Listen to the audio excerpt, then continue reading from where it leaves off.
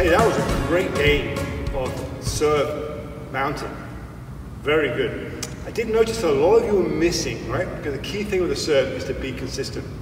Do you want to know a few fundamentals that help you get more consistent with your serve? Yes, please. Okay. First of all, grip.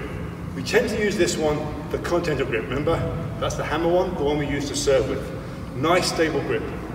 Then your setup is you want to be sideways on, and you want to do what we call the trophy position.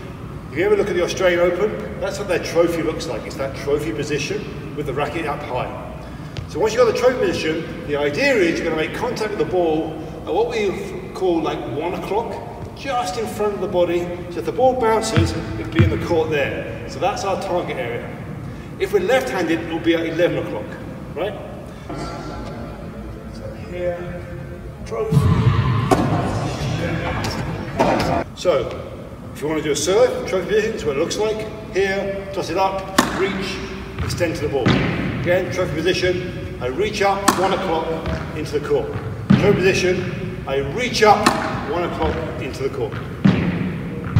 Notice why I recover afterwards. So here, trophy.